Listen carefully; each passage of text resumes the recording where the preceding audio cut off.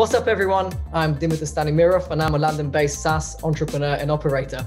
I've been in the talent acquisition space for the better part of a decade, but spent the last couple of years building machine learning forecasting software for sales.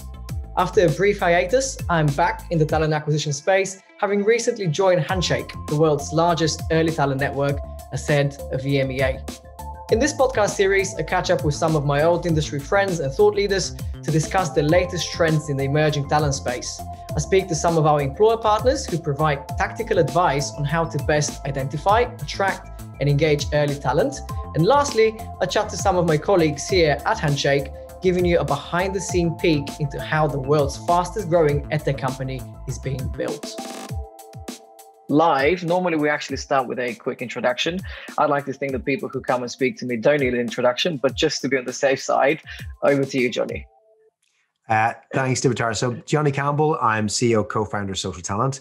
I am a reformed recruiter. I started recruiting back in 98. So a long time in recruiting, started my own staffing agency, pivoted into Social Talent, which became the largest learning platform for recruiters, sourcers, and hiring managers in the world.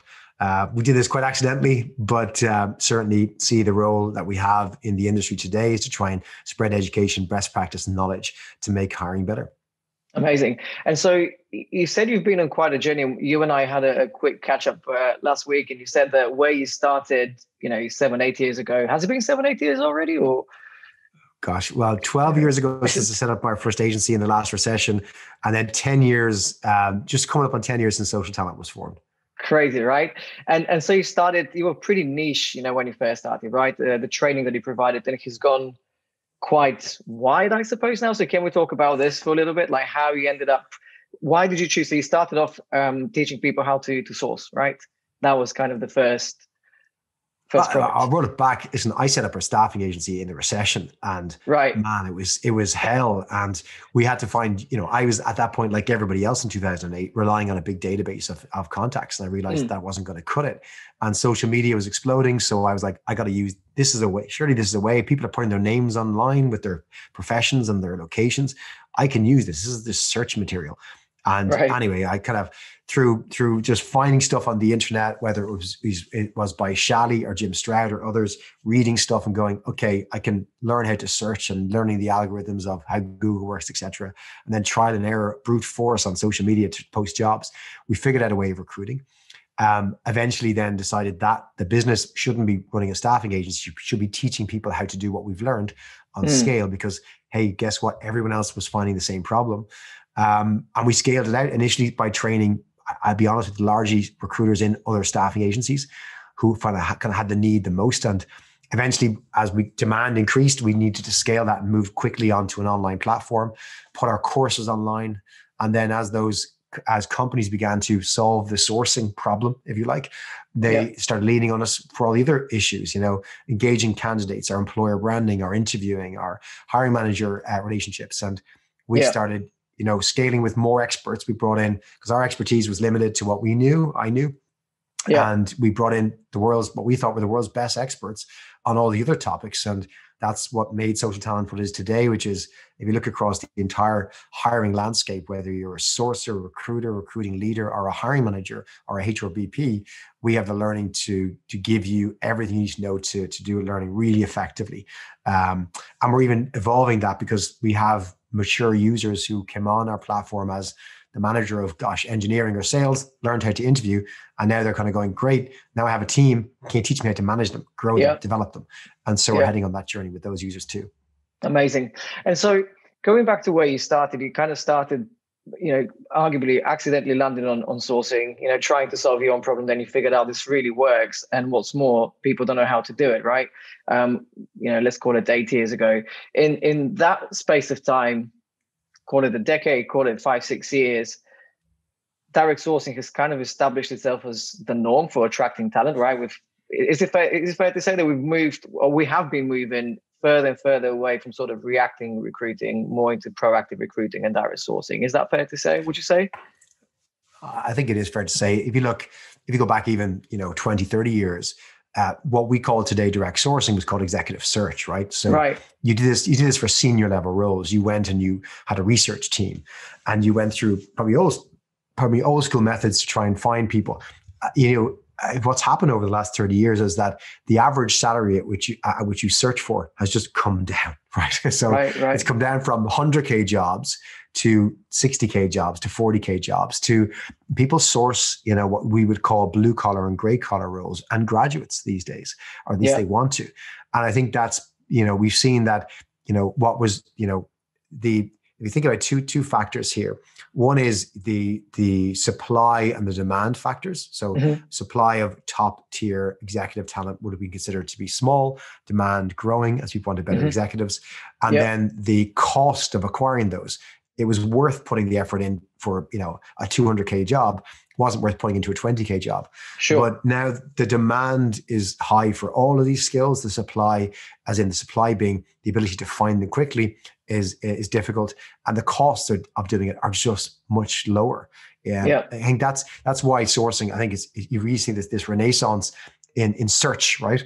Like it came this thing called sourcing because the market demanded us do it because it was just harder to find the talent, but also the costs of doing it plummeted. That's critical. That's the technology, the process, the amount of people doing it, the techniques improved. And those two things combined means you can source for anything these days. Yeah. And so you touched on an interesting point that, direct search and sourcing, let's call it, started off focusing on people up top, right? People with in the high salary bracket, etc. Because as you said, the supply of such people was way lower and they were just hard to find. So one of the things, the nuances that you kind of touched upon was that the reason, for example, why direct sourcing has sort of lagged, let's say, for lack of a better term, in the sort of emerging early talent vertical was because there were way too many graduates. Everyone is looking for a job and it's relatively easy to find some. Now you said nowadays people are sourcing for early talent. You said even blue collar jobs. Why is that? Why, two questions, I suppose. Number one is, and I kind of feel like you semi-answered this one. Why did it take so long to move from exec search to sourcing across the board, and why now? So sourcing's hard, right? And it's expensive. Right. Like it just is, right? So if you don't have to do it, you shouldn't do it. And the main reason why we weren't sourcing for every single role is you just didn't have to. You could, if you were looking for, let's say, a retail job, you'd run an ad and you'd find somebody. You'd find lots of applicants, and therefore, as long as you basically work through the process of going through all those applicants, you could find enough people to do the jobs you need. So you don't need to source. So I think that's been the main reason sourcing took so long to get across the entire organization and across most work roles or profiles, is because it just wasn't necessary. Right. Changed though, I think there's a few things that's changed. I think one is that, and this is a really important one, the candidates' expectations of a process and their tolerance for crappy process it's being eroded over the years. I remember when we first started Social Talent maybe 8 years ago, we did work with a law firm here in Dublin, one of the biggest law firms in Dublin. And of course, being a law firm, they mainly focused on graduate recruiting.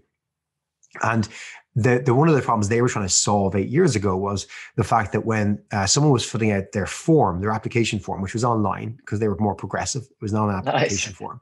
It took about an hour to fill it out. And if you lost your internet connection at any point during that hour, you'd wipe the entire form and have to start again.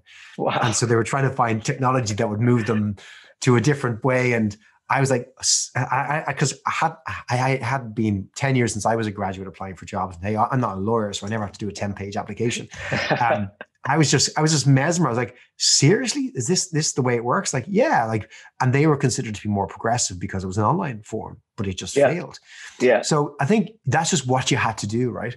But I always say that when you're looking at behavior, it's dangerous to look at the narrow use case of behavior. So, for example, hiring, and you go, what do people accept as a hiring process? And you go, hang on a second, what do people accept as a digital process? Because a hiring process is just another digital process these days. And if you can't say, well, hiring processes look like this, and buying a pizza looks like this, and buying a t-shirt looks like this. It's like, no, hang on a second. My device that I do it all on is the same. And I am the same person. Therefore, I consider them all to be transactions, right? A transaction where I'm providing information. I was online last night, Dimi, and I was looking up, I was trying to buy t-shirts. I buy crappy t-shirts from old movie posters and stuff like that, right? I went onto a site and I was like, we're about to go into lockdown here in Ireland. I'm not going to be able to go to a store and buy clothes for a long time, right? Not that I'm going anywhere, but I like my t-shirts, right? $15 t-shirts, right? So I went onto this site and I picked out a couple of t-shirts. I was like, oh, cool. Added them to my cart. And then I got to the cart. Two things. One, the cart was empty. It hadn't stored it all. And second of all, they don't do Apple Pay, which meant I knew I wanted to fill out my whole address on my credit card. I just abandoned it and closed my phone and went to bed. Right? Because I was like, screw this. I don't want them that much, right? Yeah. So you look at a graduate applying for a job. Okay, she needs a job, right? Or you go back 2 years ago, right? To the world of 2018, right? 2019, right? Last year, a graduate didn't really have to work too hard because, every company was screaming that they're looking for the best early career talent, whatever that might look like. So therefore, if you kind of just sat there, the companies will probably find you if you're a good talent, right? If you have good academics or you have that kind of ingenuity for entrepreneurship or whatever it might be, you could probably expect someone will come find you, and they probably will. Yeah. So therefore, why bother? Like, why work so hard to put the t-shirt back into the cart, fill out all your details again, right? And I think that's what I think in early career hiring. Initially it was like, well, let's just make the process better, and a lot of the money went into technology around the process. Yeah. And I think now, because that costs money and you have to work on that problem, I think more and more people are saying, well, hang on a second. If for all the other roles we have in the business, we don't just work on process, we also source the talent. And that works pretty effectively. I think people are then asking, well, can we not source this talent too? Yeah. So I mean, you kind of mentioned quite a few things. The main one perhaps being that candidates' expectations have leveled up based on usage of, let's say, the iPhone predominantly, and just technology advancing, and then kind of realizing, why should I have a crappy experience? I can purchase, as you say, a t-shirt with a click of a button. Why should I spend an hour and a half filling in an application form? Where do you think, in that context, where do you think employers kind of come into the equation? Because obviously, you're saying candidates no longer have to put up with BS processes, which is absolutely fair. But how do you think about employers here? Obviously, go back 2 years ago, plenty of jobs around, people would apply, and therefore you need to make more of an effort. This year, things are probably looking a little bit different. Next year as well, things are going to look different. We're kind of headed into, what seems a pretty deep recession. How do you think this affects the process? So one is just tackling the recession piece, right? One, a phrase I never heard of before April this year was the K-shape recovery, right? The K-shape is important, right? Because this isn't like the last crisis where pretty much every company was down a bit or down a lot and had to grow out of it. There are sectors booming right now, and there are sectors that are going to be in trouble for years, right? And so therefore, if you look at the graduate population, it isn't that the graduates are going into a market where everything's suppressed. You're going into a market where, for argument's sake, half the market's booming, half the market's collapsed. So it probably depends on your undergraduate degree, perhaps, and it depends on your background. You are either in a category where there's no problem, the market is still growing like crazy or faster than crazy, and therefore what we just discussed, 19 and 18's version of the world, still applies to you, or even more. And then you've got a bunch of graduates who are coming out, early career talent, who are going into a market where you're going, how the heck do I find a job in this world, right? So that's important. It isn't just, and there's a danger in employers thinking, oh, there's a risk. And they do. And I say employers, remember, an employer is not a thing. The people who hire within an organization are the real things, right? There can be this, you read in online, you read all these things about the recession. And therefore you kind of go, there's loads of people out there. Now you got a recruiter going, not for what we're looking for. Oh, hang on a second. You want a data scientist? You want, you want somebody who's going to be, do SaaS sales and work in the sales team. It's like they don't exist. Our new CSMs we talked earlier on about, customer success managers. I have this in my business. We're hiring for customer success managers at the moment. We're hiring for relationship managers for enterprise sales and new business for enterprise sales. And my own hiring manager said to me, our head of finance budgeting goes, oh yeah, but it's going to be easier to find them now for the next couple of years. I'm like, to do. Is it? Impossible to find. They were impossible to find last year. They're still impossible to find. This recession doesn't change anything because enterprise SaaS is planning away. There's so many sectors that are planning away. FMCG is planning away.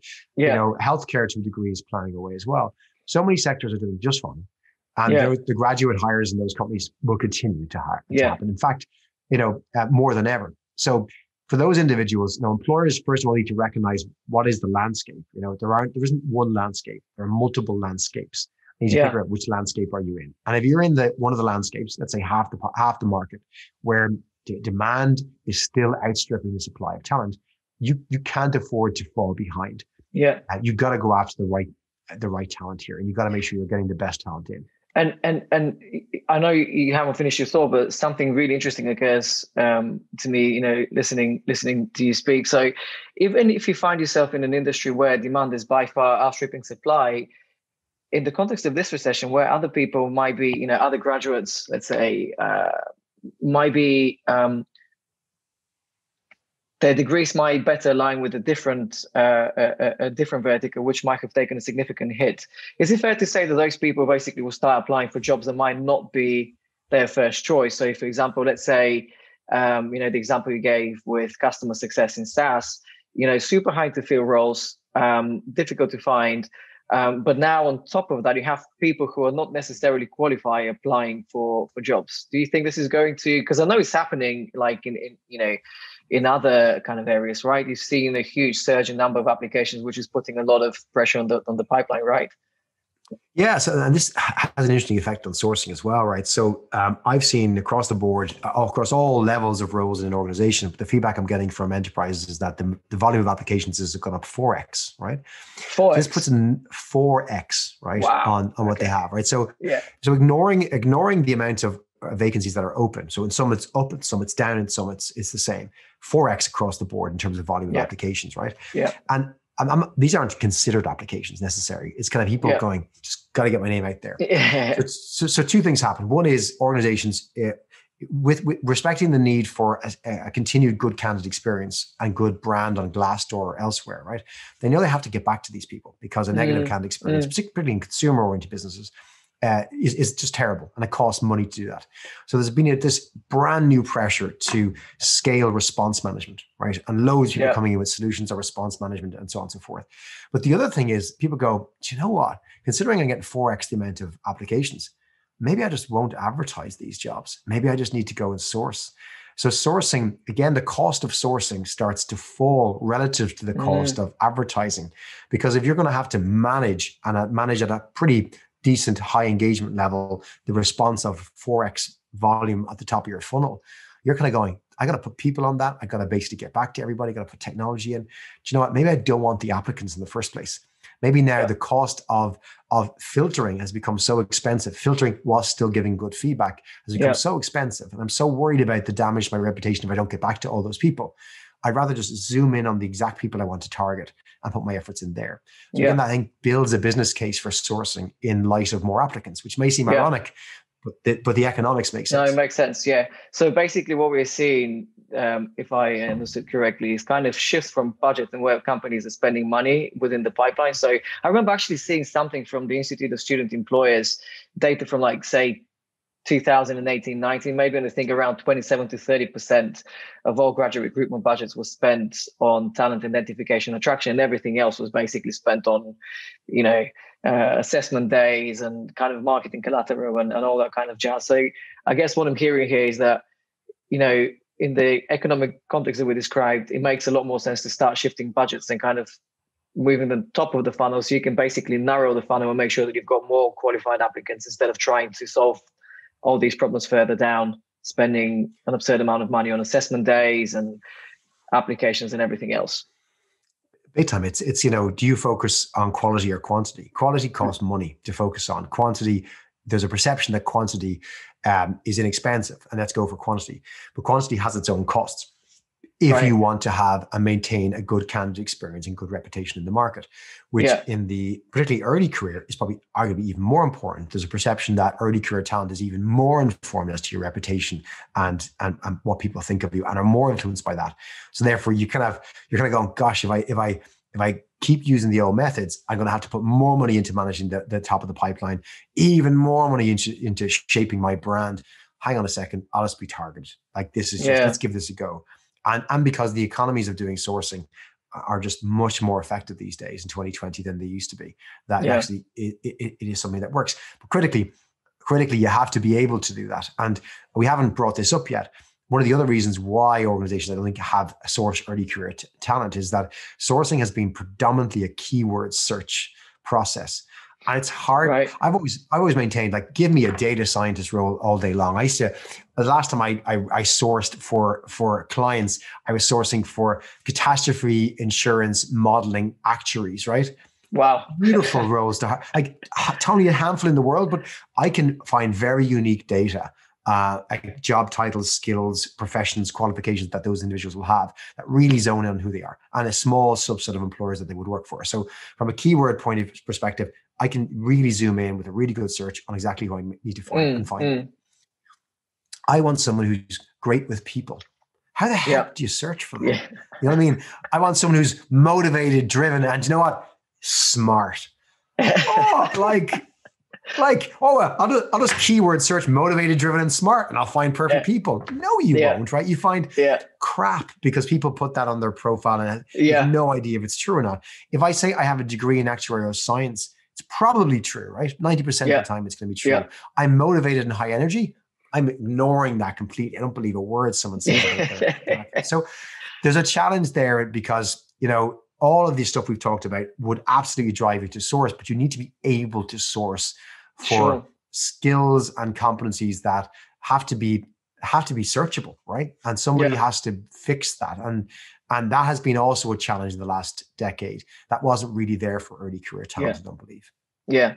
And do you think that is true? So I think last time we spoke, I told you I had a chat with Hung, and, you know, he kind of gave me his thoughts around why direct sourcing has sort of lagged a little bit in the early talent vertical. And to kind of sum up his argument, I'm probably going to butcher it, so apologies, Hung.